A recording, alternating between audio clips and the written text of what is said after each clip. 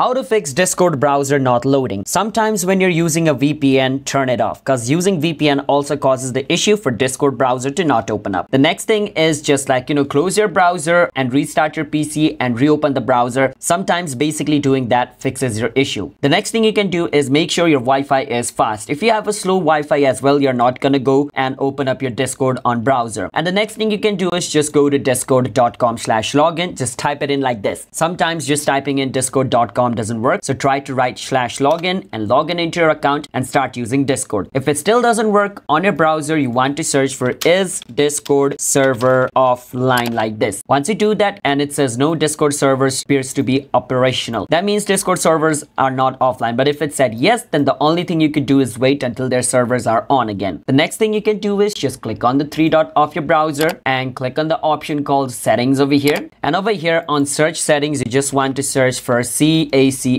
cache and click on delete browsing data. Click on it. From over here, just click on where it says all time and click on delete data. Once you do that, it's going to free up some cache file as well, and it's going to make your browser run again, and you should open Discord like nicely. That's how you guys can do it. Subscribe to our channel for more videos like this.